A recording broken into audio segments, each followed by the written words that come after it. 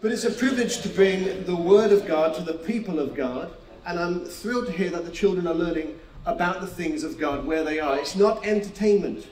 They are the church. In this building today, this is just one gathering, not the main gathering.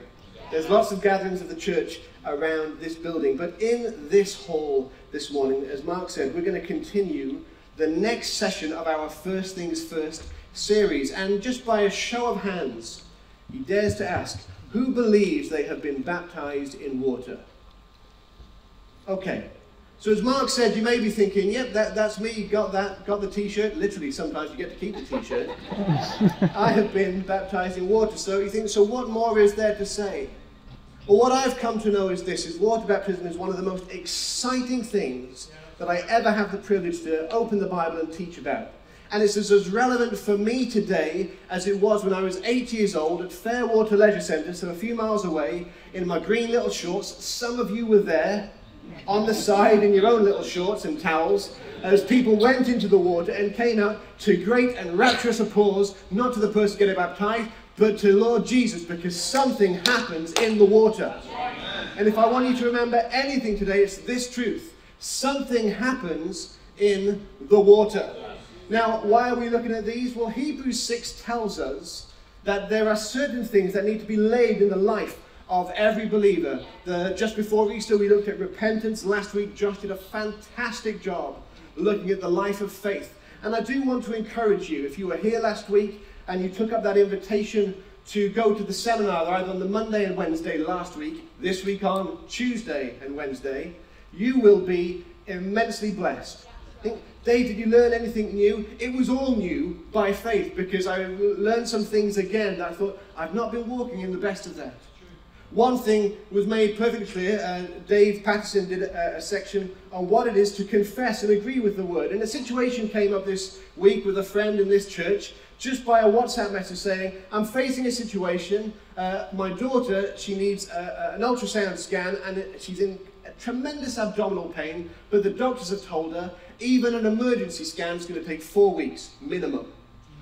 And she doesn't know what to do. Now the daughter, I'm not sure where she is in her relationship with Jesus Christ. So I just said to my friend, well, I hear what the doctors have said, but we serve a good God. We serve a God who is who he says he is and does what he says he can do. So let's, you and I, agree together that it's not going to be 4 weeks. That timeline's going to come flying down. Will you agree with me? I will agree with you. Amen. But my daughter's not convinced. Don't worry about your daughter. Let's agree together in the goodness of God. 3 hours later, I have a message. It appears there have been some cancellations. It's not going to be a 4-week wait. They're seeing her within 4 days. That is a miracle.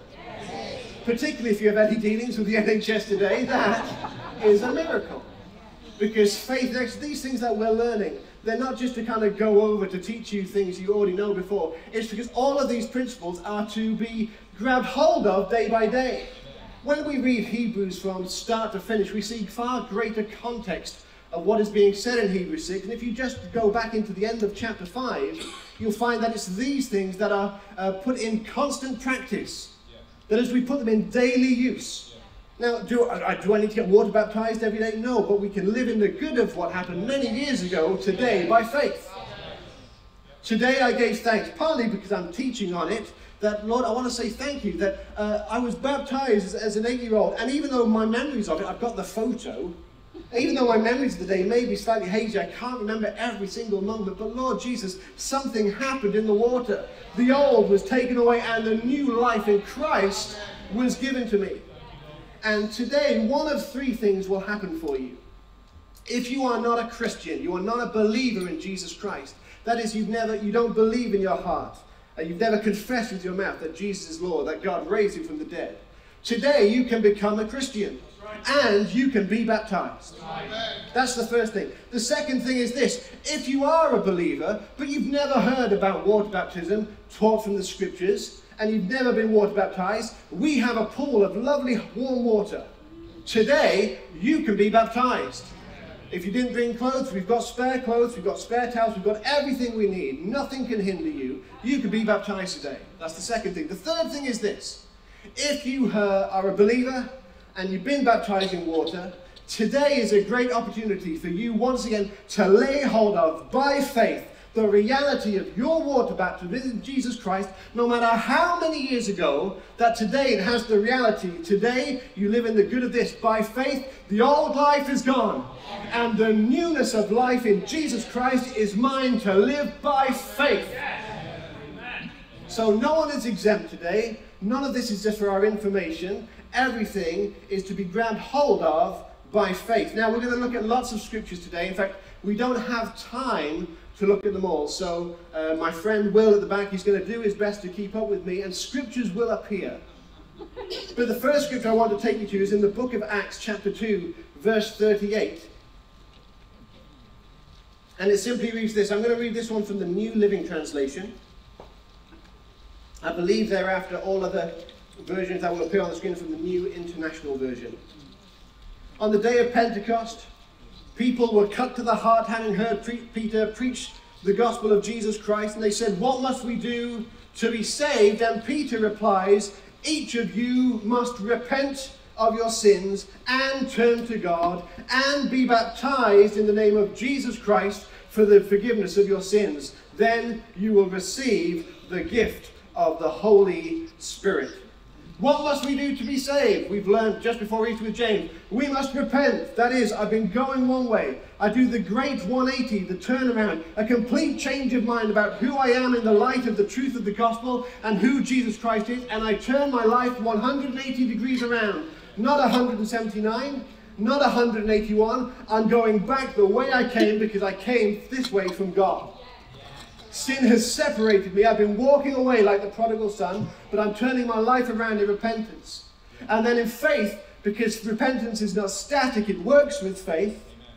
It helps me move towards God, because as we read just together at the end of our time last week, the righteous will live by faith. How do the righteous live? By faith. So repentance and faith. What must we do to be saved? Repent, turn towards God, and be baptized. Now, sometimes we refer to this as the Peter package, the normal Christian birth. This is how it should be. I'm fairly certain if we took a small survey, maybe most of us would not have been repented, put our faith in God and water baptized in so quick a fashion. But this is what the Bible teaches. And we'll see as we look at other scriptures today, there's no hindrance or delay to people being baptized in water. But actually, the complete opposite of what you see, what you think, we see a great delight and such an urgency, such an intensity, such an immediacy. Here's water, why shouldn't I be baptized? We're going to put two scriptures, if you'll do this one for me, Will. First in Galatians 2:20. We looked at these scriptures last week with Josh. It says this: "I have been crucified with Christ. It is no longer I who live, but Christ who lives in me. And the life I now live in the flesh, I live by faith in the Son of God who loved me and gave himself for me." I live by faith. Now I can read that 1,000 times with no faith and nothing will happen. But I can read that scripture once with faith in my heart and nothing will ever be the same again. The life we live, the old Dave died. He was buried. A new Dave, a new life emerged out of the water. The life I now live in the flesh, I live by faith. Similarly, 2 Corinthians 5:17, it's the scripture which we have above our baptistry, simply says this: "Therefore, if anyone is in Christ, he is a new creation. The old has gone. The new has come." Where's the old? It's gone. Where's the new? It's come. And there it's not the old is made new. Don't believe that lie. It's not like God did something with the old to cover it up and repackage it in some way. No, the old is completely gone. And the new man in Christ has come out of the water. As Zoe would tell me from time to time, that's at the bottom of the baptistry. It's not who you are anymore. I'm alive in Christ. So today is a day to put faith into action, no matter how long ago you were baptized in water, by saying the reality of that is still mine today. These are not one-off tick boxes. Yet repentance, tick. Faith in God, tick. go to church, tick. Water baptized, tick. Filled with the Holy Spirit, tick. Yeah, I did that, and now I'm just moving on my own life. No, we live in the good of these every day. That's why they're called foundations. And foundations are important. I talked with the youth a few weeks ago about the huge skyscraper in Dubai, if you've ever been there. I think it's the Burj Khalifa, 828 meters high. But before they put one brick above the ground, they dug down for 18 months, 50 meters. And they put so much concrete and steel rebar that if you took all that steel and put it end to end, it would wrap around a quarter of the earth. And it holds it up. Friends, if you want to build something big for Jesus Christ in your life, you've got to dig down deep with the foundation. If you want to see something wonderful emerge out of your life for His glory and only His glory, then it's not glamorous. You've got to dig deep. And you've got to wrestle with things, to say no to things and yes to God. To dig down deep. And today is a day to put our faith into action. So why water baptism? In the 21st century, it seems an odd practice. If you've never seen anybody baptized in water, it's simply this, just in very practical, what the eye would see. A person would go down into a body of water with someone else, then they might have a little conversation, then that person would go all the way under the water and all the way back out, and people go wild. And you think, what a strange practice. And completely, if you don't mind me saying, very inconvenient. I've got places to be. Well, in the first century, they understood. There's enough in the Old Testament to prepare their hearts so that when John the Baptist comes onto the scene, and then Jesus comes onto the scene, and then the apostles in the first church, they begin to teach and preach what Jesus had told them to do, that people understood, there's water, why shouldn't I be baptized? There's so much to read. In fact, you don't have to read much of your Bible, in fact, only the first 2 verses, to find that God, and I don't know why, I'm still looking into this, but God just seems to love water. The first time we meet God, the Holy Spirit's hovering over the waters. A few verses later, it says that he gathers up the waters and He separates the water and He brings land up out of it.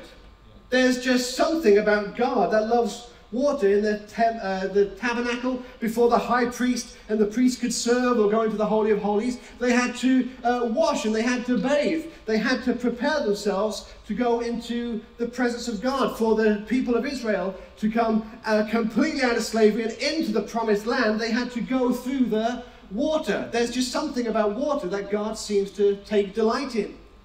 Jesus bursts onto the scene at His baptism. He comes up out of the water and God speaks. This is my Son whom I absolutely am mad about.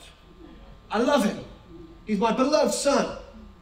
Jesus comes out of the water. Jesus calls His first disciples as He's walking along the Sea of Galilee. Jesus' first miracle, He brings wine out of water. I nearly said it the other way around. It's not. It's wine from the water. Jesus reveals aspects of His nature, of his authority, by calming stormy seas, by walking on water. There's something about water that God loves. He says to the lady in John chapter 4, the woman at the well, says, you're talking about just physical water. If you drink the water I'll give you, you'll never thirst again. And what's more, it will well up, spring up unto eternal life. There's something about water that God loves. Now, I can see it in some of your eyes, Dave, you're going too far. Well, I just love this stuff. The Bible of God is awesome. The Word of God is awesome.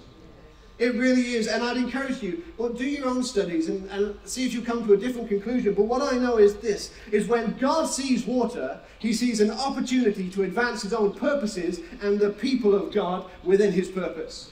That's why even in water baptism, such a simple act, something happens in the water. You don't need to have full understanding about the Greek and the biblical knowledge about water baptism is in order to be baptized.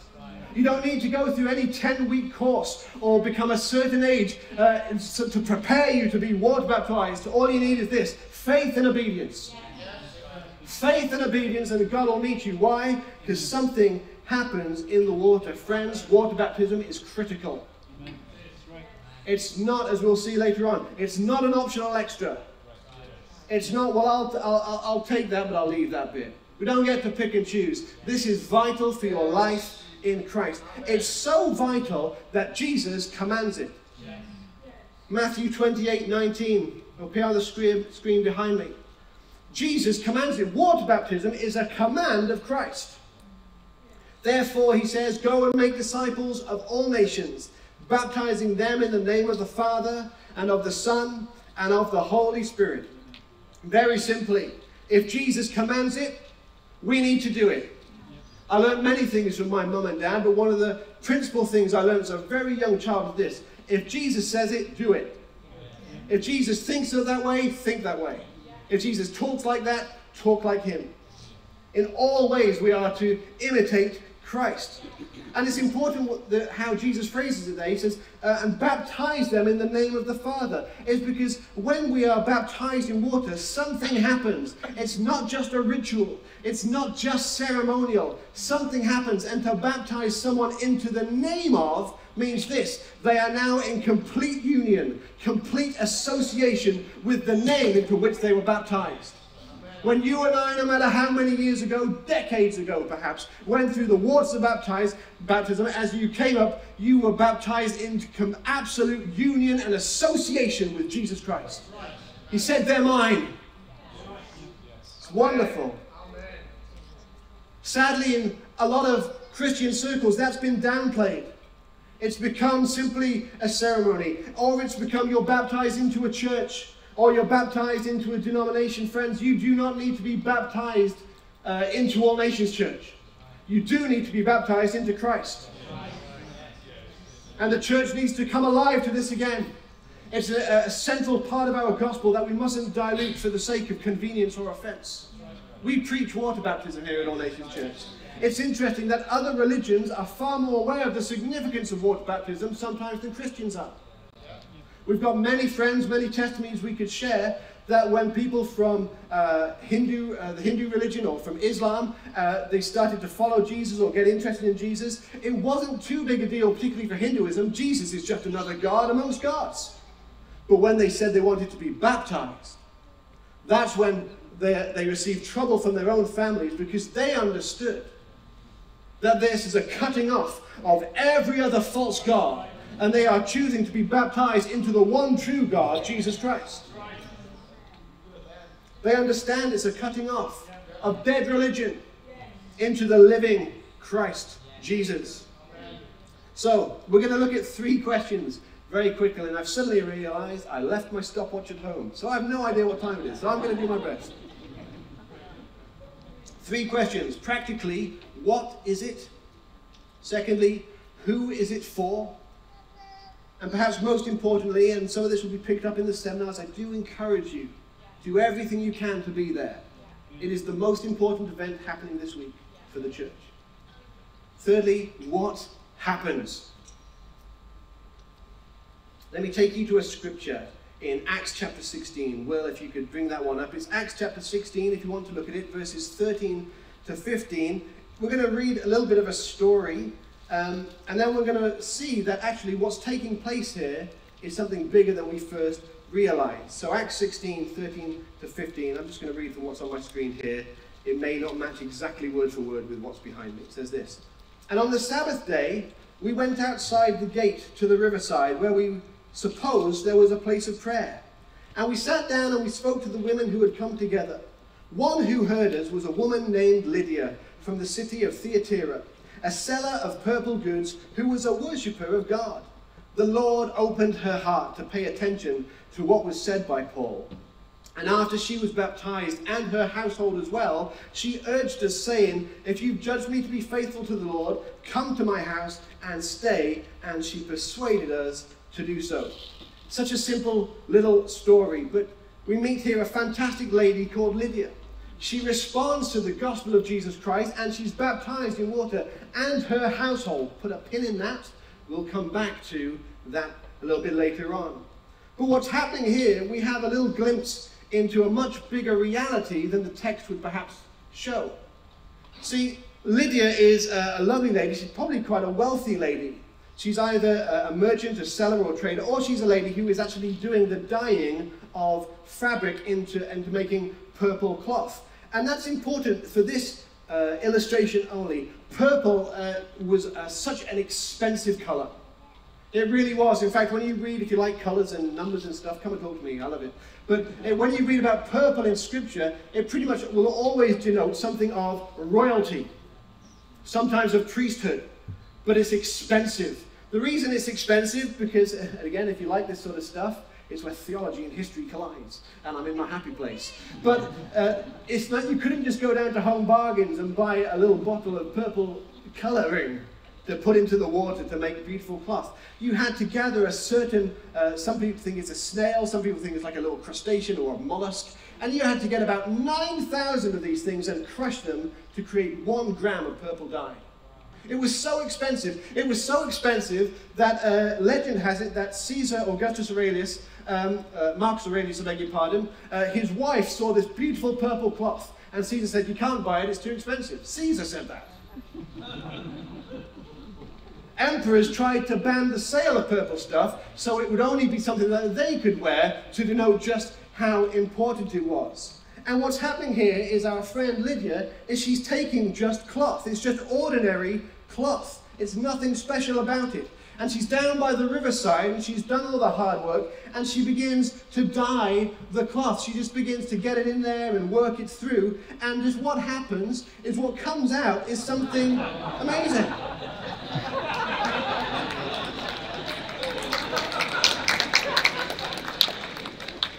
Coming on Britain's Got Talent next week.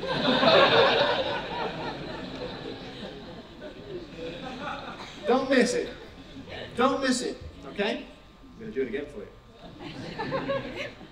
She takes something which is ordinary, something that has no value in the world, something that is plain, something that people walk by, something that is thought nothing of, and she puts it in the waters, and out of it comes something which is beyond price, something which is spectacular. She's put this simple cloth into something that was so expensive, so valuable, it was crushed in order to get the value out of it, and it's transferred somehow onto the cloth, and the same cloth emerges, and yet it's not the same at all.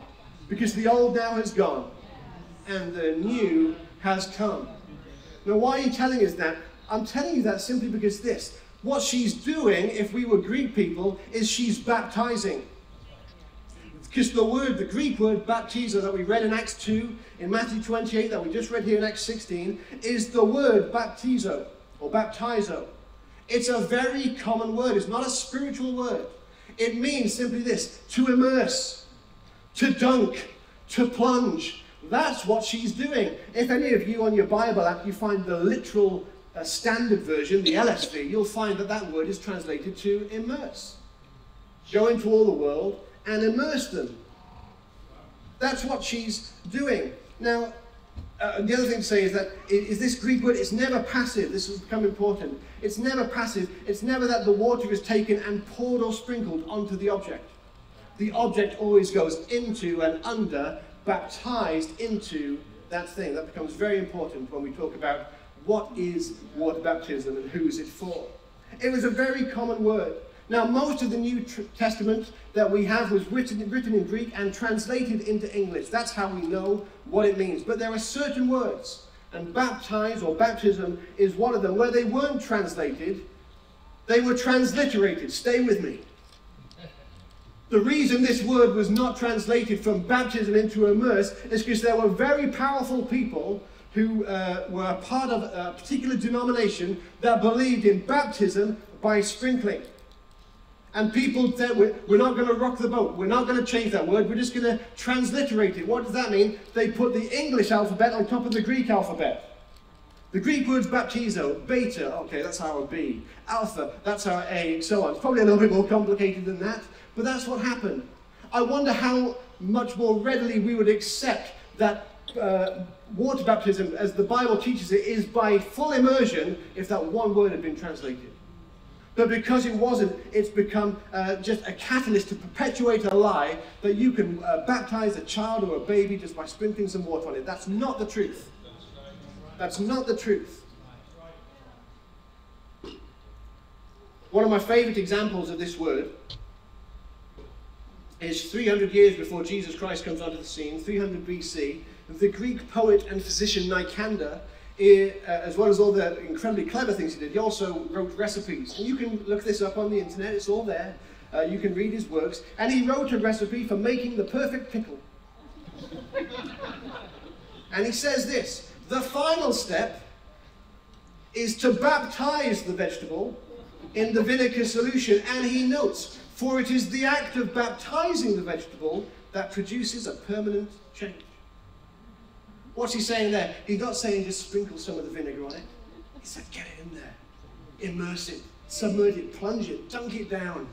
Get on there. Why? Because that's going to create a permanent change. Now, you're hearing natural things, but I'm giving you a spiritual principle. Get under the water. You come out. The old is gone, and the new has come. Baptisms by full immersion. If you're here today and you say you've been baptized in water, but what you mean is you were christened as a baby, I'm here to tell you and open the word of truth to you. You have not been baptized into Jesus Christ, but you can be today. So that brings us to another question. Who is water baptism for? Romans 10, verse 9 to 10. Josh looked at this scripture last week. If you confess with your mouth that Jesus is Lord and believe in your heart that God raised him from the dead, you will be saved. For with the heart one believes and is justified, and with the mouth one confesses and is saved. Baptism in water is for those who believe and confess. And as cute and cuddly as they are, babies can't do that. Water baptism, as the Bible teaches, is for believers.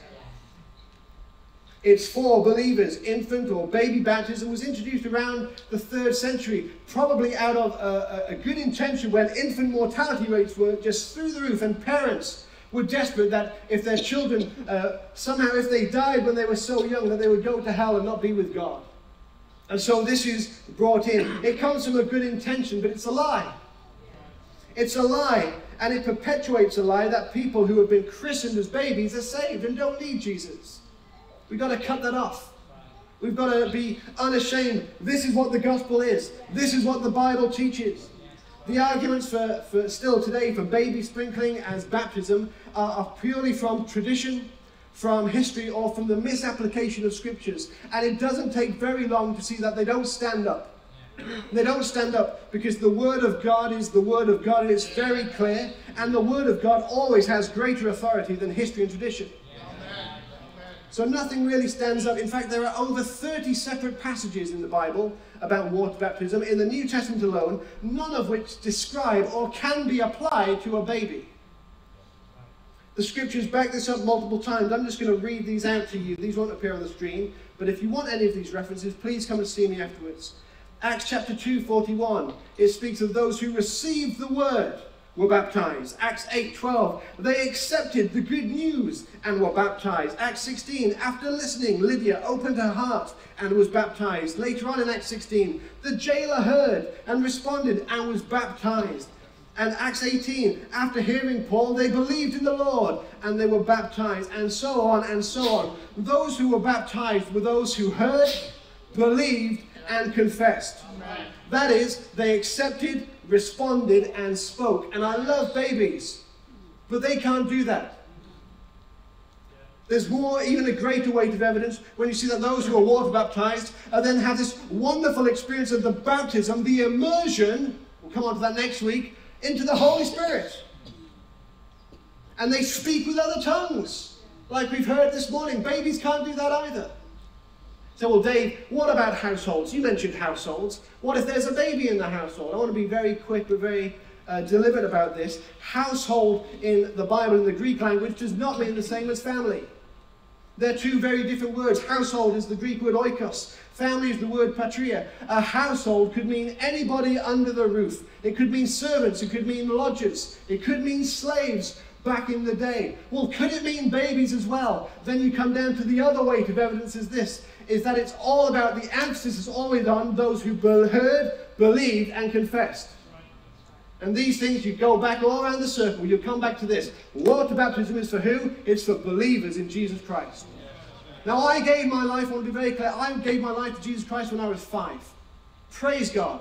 Hallelujah. I've never looked back. Some of you may have given your life to Jesus in the last few weeks. Praise God. Hallelujah. You'll never look back. Now, for me being 5, my dad was very deliberate. Did I understand what I was saying? Did I understand what I was doing? Had I heard? Was I believing? And did I confess? And on the confession of your faith, I was baptized in water.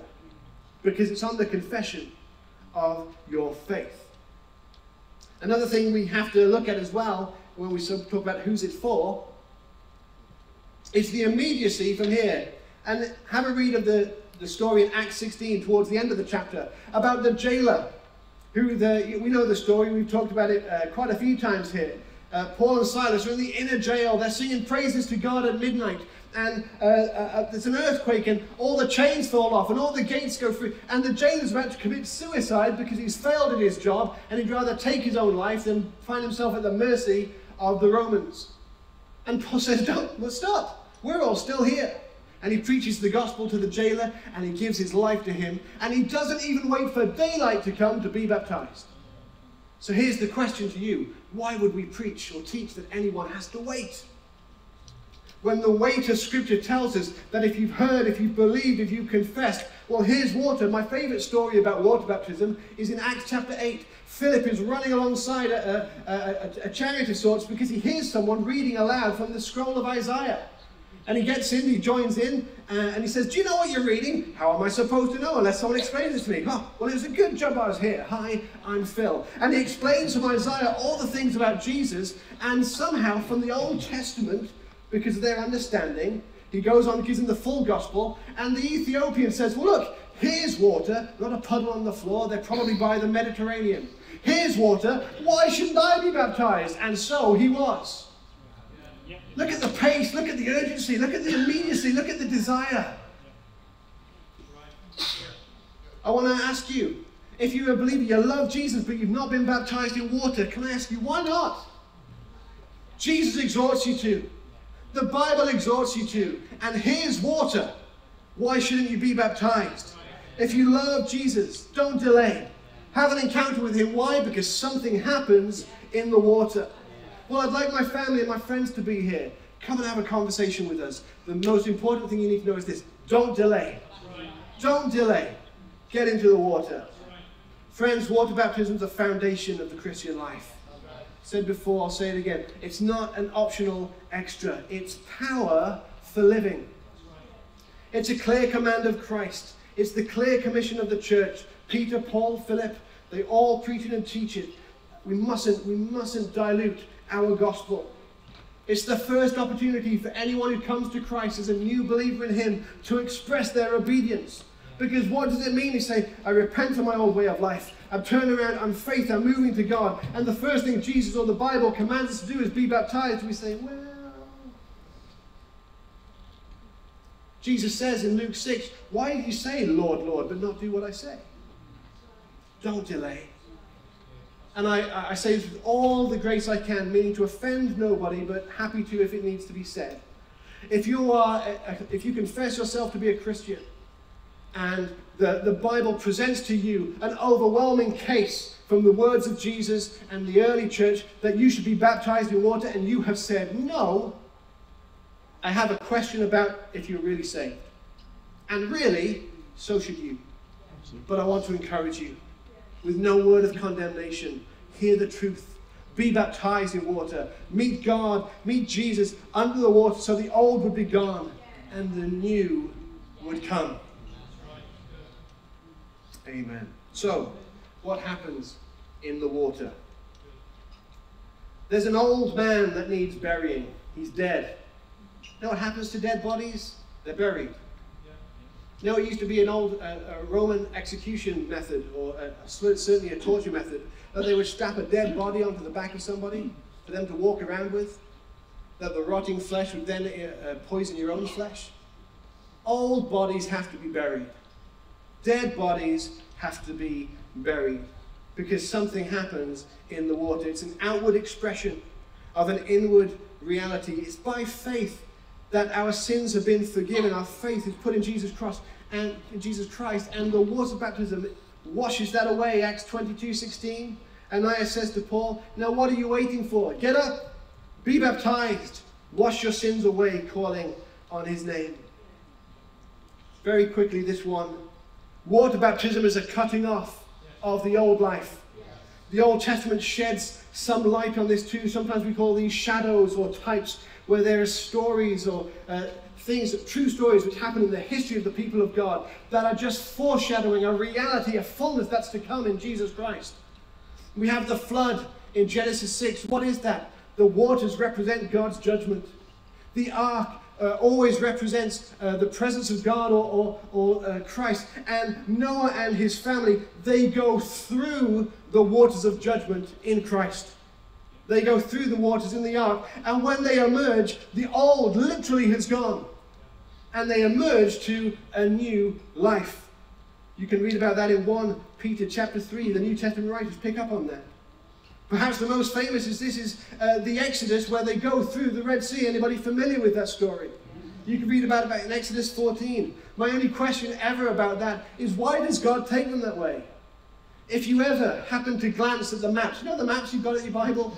Right at the back? Why are these here? Why am I ever going to need that? I've got sat-nav now. Why am I ever going to need this map?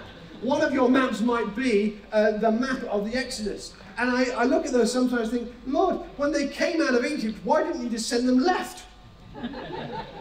They would have avoided all of this. Why did God take them to the waters? Let me tell you why God took them to the waters. Because he was going to take them through so that the old would be completely cut off behind them. It's not like the movies. It's not like the Prince of Egypt, where somehow Pharaoh gets washed up back on the rocks and, curse you, Moses. He's dead. The old has gone. The new has come. The promised land is before them. Slavery and everything is behind them. They've been delivered. The New Testament writers take this up and says they were baptized into Moses. What does that mean? They're baptized into the one who delivers them. And through the waters of baptism now, we're baptized into Christ. The old is gone. He brings you to the waters, not so you can have a ceremony, not so you can have dim lights and tea tree lights and candles and nice music and isn't it swoony and all glorious? No, it's so that the old self can be buried and the new life can be raised in Jesus Christ. Hebrews 11:29 tells us, by faith the people passed through the Red Sea as on dry land, but when the Egyptians tried to do so, they were drowned. What's the key here? The Israelites followed God by faith. But when the Egyptians tried to do something in their understanding and in their own strength, they were cut off. It's a cleansing, it's a cutting off. Water baptism is a raising to newness of life. Romans chapter 6, 3-4. Do you not know that all of us who have been baptized into Christ Jesus were baptized into his death? We were buried, therefore, with him by baptism into death, in order that just as Christ was raised from the dead by the glory of the Father, we too might walk in newness of life. I love that. Did you know? I love when Paul writes, don't you know? Most of us go, no, actually. That's good. Well, I'm about to tell you, don't you know? You were buried with him. The old was cut off. In him, and you've been raised to life, joining with him in his resurrection. One writer says this: the believer is not so much laid in their own grave, but rather laid alongside Christ in his. Such is the union. Total union in his death, but total union with his resurrection. And that word into newness of life is the Greek word kainoteti, and it means a brand new kind. A brand new quality. Again, it's not the old made new, repackaged Dave 2.0. No, it's a new creation. The old is gone. The new has come on. Let's read on from there. Romans 6 and verse 5. For if we have been united with him in a death like his, we shall certainly be united with him in a resurrection like his. We know that our old self was crucified with him in order that the body of sin might be brought to nothing, so that we would no longer be slaves to sin. Hallelujah! For one who has died has been set free from sin. Now, if we've died with Christ, we believe that we also live with him. We know that Christ, being raised from the dead, will never die again. Death no longer has dominion over him. For the death he died to sin once for all. But the life he lives to God. Verse 11, so you also must count, consider, reckon yourselves dead to sin and alive to God in Christ Jesus. Hallelujah. Something happens in the water. The old is gone and the new has come. Read Romans 6, the first 11, 12, 13 verses later on today. Pore over them, ponder on them. It's wonderful. All the truth of it is right there. We've died to sin when we're baptized into Christ. The old life's dead and buried through baptism. Our old self has been crucified, put to death with Christ. We're no longer slaves to sin. Sin no longer is our master. And why? Because we came out of the water. And in so doing, by faith, we've been united with Christ in his resurrection. Hallelujah. That's why it's God's intention that water baptism is for every believer, because it's his intention that every believer lives in the fullness of resurrection life. That's for us. Purchased by Jesus. Laid hold of today by faith. Oh, Dave, I was baptized years ago and I was saved by faith. Colossians 2:12 emphasizes this. Having been buried with him in baptism, in which you were also raised with him through faith in the powerful working of God who raised him from the dead. We bring this thing hopefully into land. My last scripture is in Galatians chapter 3, verse 23 to verse 28. Now before faith came, we were held captive under the law, imprisoned until the coming faith would be revealed. So then the law was our guardian until Christ came, in order that we might be justified by faith. But now that faith has come, we are no longer under a guardian. For in Christ Jesus, you are all sons of God through faith. Verse 27, for as many of you as were baptized into Christ have put on Christ. There is neither Jew nor Greek. There's neither slave nor free. There is no male and female, for you are all one in Christ Jesus. Two powerful things. Firstly, water baptism affects the church. Because when you were water baptized, two things happened. Not only were you baptized into Christ, you were also baptized into his body.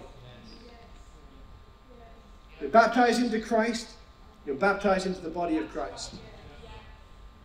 That's why, and again, I don't mean to upset or offend anybody, but when a water baptism takes place, we should be flocking around that baptistry, so excited, so absolutely overwhelmed with what's happening for the person who's being buried and raised in newness of life in Christ, but also to the church. Wow, they've been baptized into us. They're a part of my family. They're my brother. They're my sister. It shouldn't be a sideshow. They're baptized into Christ. 1 Corinthians 12:13 says, for we were all baptized by one Spirit, as to form one body. That's why in water baptism, there should be much rejoicing. I do not think it's a coincidence, by the way, that when there is a baptism, the people that are first on the scene to celebrate are children. It's something exciting. Something's happening in the water. I want to see it. I want a front row seat. I love to see the young ones. What's going on? Oh, come on, church. Let's be like that. What's going on? What's going on in the water? I know what's going on. The old is being taken away and newness of life is coming. But there's one other thing, very quickly.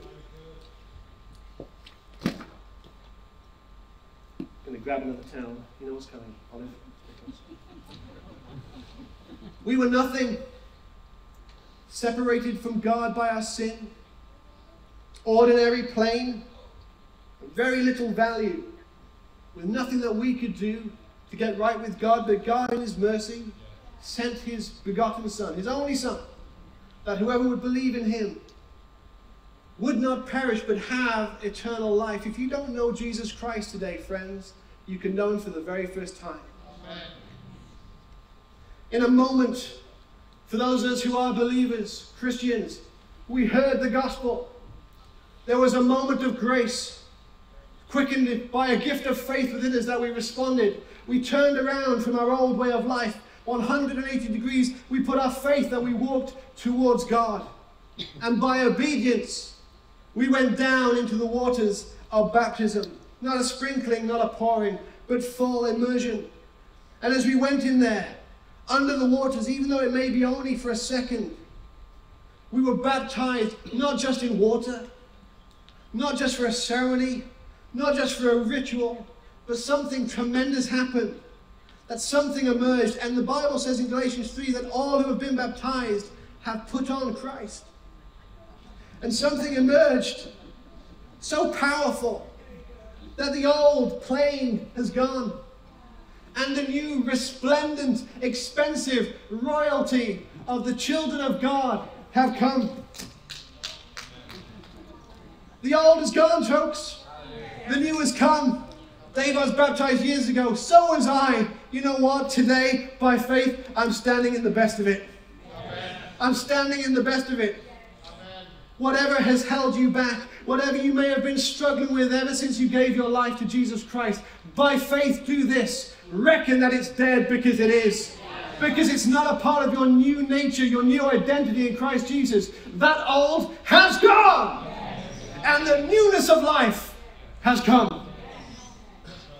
I've repented of our old way of life. I put my faith in God, and God, by His grace and His mercy, has forgiven me. And what's more, that old life has been cut off, and I can't go back to it. It's at the bottom of the baptistry. It's gone. Cut off, separated by the water. The issue was declared dead at the cross, buried with Him in His burial when I was baptized. And by faith in God, whatever it is that hinders a life in Christ, the fullness of Christ, the fullness of resurrection life, whatever it is, by faith in God, it has no power over you anymore. Why? Because the old is gone and the new has come. And even more than that, as I came out of the water, something happened. I've been united. I've been raised with Christ by the power of His own resurrection, so that I can live, so that you can live a brand new resurrection-powered life by faith in Jesus Christ. Friends, whether you were baptized last week or a year ago or 40 years ago, it doesn't matter. Today is a day of reckoning that by faith, Lord Jesus, I want to say thank you that I'm just shoring up that foundation again in my life. I know who I am in you. I'm not the old. I am the new in Christ. I'm not the old repackaged and made new. I am the completely brand new newness of life in Christ Jesus. If you're struggling with anything, reckon it dead by faith. Stop it. If there's sin in your life, stop it. Because that's not who you are. As a child of God, the old has gone. The new has come. I've taken far too much time, and I apologize for that. But I would say one final appeal. If you'd like to know more about this exciting life, Tuesday and Wednesday this week, here at the All Nations Centre, 7:30. Be there. Come ready to learn. Come ready to be refreshed. Come ready to remember again the fullness of life in Christ that's purchased for you at the cross and is yours in Jesus Christ. Heavenly Father, I want to say thank you for your word. I want to say thank you for your word that speaks so clearly. And I just pray right now, Lord God, I pray right now, Lord Jesus, that it would be a moment that we would reach by faith to lay hold of the reality of what took place by water baptism. And Lord Jesus, I pray right now for anyone who is a believer but has never been fully immersed and gone into the waters by faith. Lord Jesus, no matter how long ago it was when they gave their life to you, Lord Jesus, quicken them right now. Quicken them right now to say, it's not that I want to, I need to be baptized. I pray this in your mighty name. Amen. Amen. Amen.